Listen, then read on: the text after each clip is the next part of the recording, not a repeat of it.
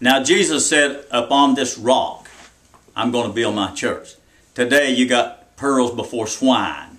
You see, he built his church on the Holy Ghost. Now what did Satan do? He took the church and built it on a book, on the Bible. They're emulators. It's a phony church. There ain't no church left. There's just a few Holy Ghost witnesses left on earth. When somebody says, I got the gift of healing, they're lying. You can't have the gift of healing unless you got a church. See, the gifts of healing was set. Now notice this gift of wisdom. That was put in a Holy Ghost church to help the saints. We have everything we need in a Holy Ghost church. The gift of healings and miracles and knowledge and wisdom and tongues and interpretation. But today we don't have no church, so those gifts don't work. There ain't nobody sanctified. You don't have a Holy Ghost church. So what you got out there playing church? A whole bunch of hogs that come out of the hog pen playing church.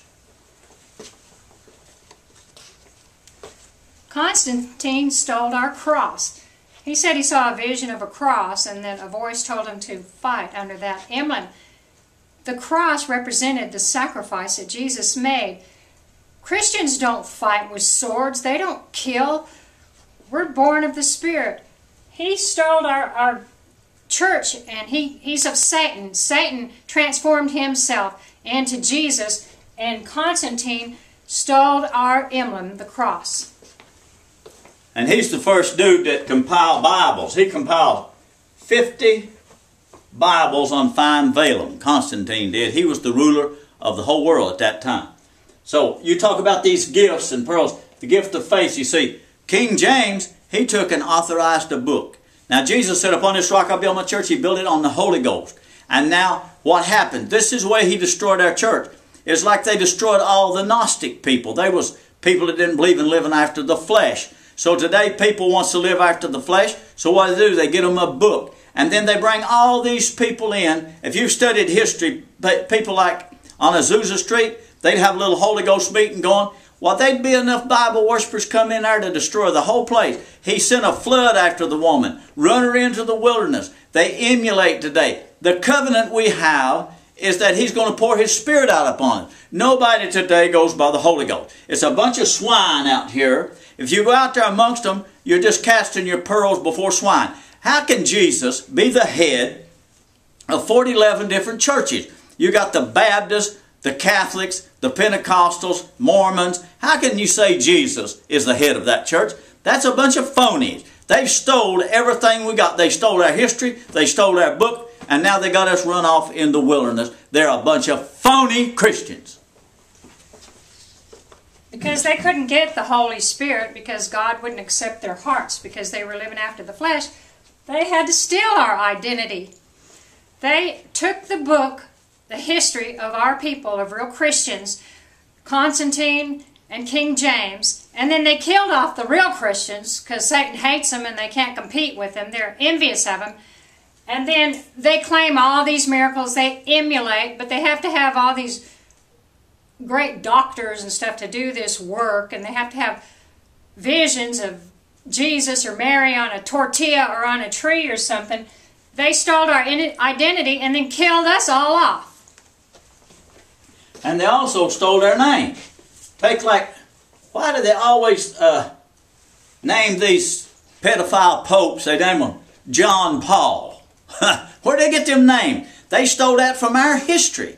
They stole that away from the Holy Ghost people. They stole everything we got. Satan has imitated. Jesus said there will be false Christ, but they're thick as hair on a dog. I mean, there's just everywhere. You got different churches on every corner saying they represent Jesus Christ. This is the worst shape the church has ever been in the history of man. You do not have a real church today. There's no Holy Ghost people. They steal our names. They take the gifts of discernment. They claim everything we got. And so, what do? When you got a real person, you run 10,000 phonies in there and the real person is covered up. Today, you got a handful of Holy Ghost people.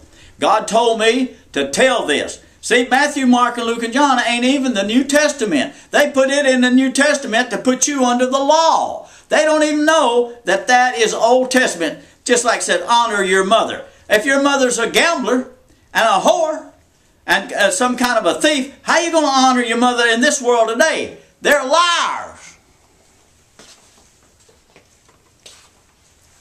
And the gift of tongues, the Protestants, the Pentecostals, to name exactly, they have to emulate to make themselves Christians because the Bible said they spake with other tongues, so that's their evidence that they have the Holy Ghost. And so they emulate. It's a bunch of gibberish and stuff. We were in one church and they were all speaking in tongues. All the women had the same tongue. Cada dia es así, cada dia es así. And we knew some Spanish, so we knew that in Spanish that meant every day is the same. And believe me, for them, every day is the same. And all the men were shubala. That's not the Holy Ghost. That's phony. They have stolen our gifts and our identity. Now you see how these preachers think today, these demons. This man here, he wants to go back to Jerusalem and build the temple.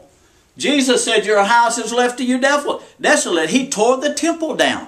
Now they've been sending millions of dollars, these phony churches. They want to build it back. Well, what have you got over there? You got the very people that killed Jesus. All them Jews, none of them ever going to convert to Jesus Christ. They don't even believe in Jesus Christ. They're going to build back the old temple. There's going to be 2 witnesses come, say don't build the temple. They'll kill them.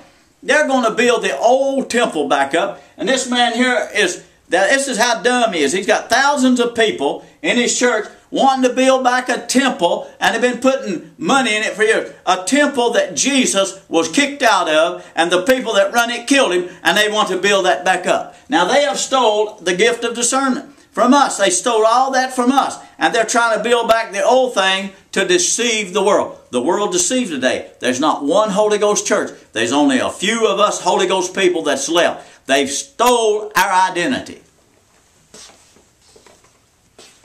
The gift of healing was for the church. It was for God's people. It's not for sinners and evil people. Benny Hinn is a sorcerer. He hypnotizes people so he can get their money. And when he hypnotizes them, he tells them that they're healed. And they believe it. But that's all an act and phony. Those same people, they're still sick. And for them to get healed, they have to really go to a doctor. And God gets in the doctor, of course, and heals them through medical miracles and stuff like that. They stole our gift of healing. One preacher, he was preaching Christ in you, and hardly anybody came to his meetings. And he said, I'm not going to preach to this few of people. And he knew people would come for healing because that's a fleshly thing. So he started preaching healing, and he got rich, he got famous, he got prosperous.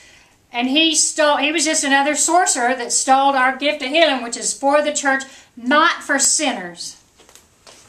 Now this one here, the gift of prophecy, you see, what we're really telling you is a basic, simple truth. The Bible's not the Word of God. The covenant to us is the Holy Ghost. I'm going to pour out my Spirit upon all flesh. So we're just telling you plain truth. This is pearls before swine. They've stolen our church. That's what they've done. There's none of us hardly left. Now this man here will take a Bible and hold it up and say, this is my Bible.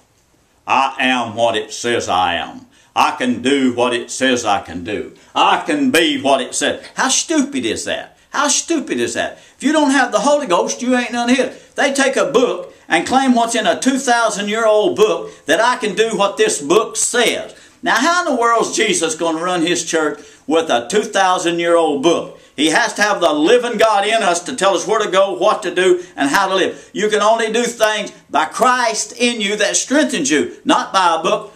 The church of today is a bunch of dog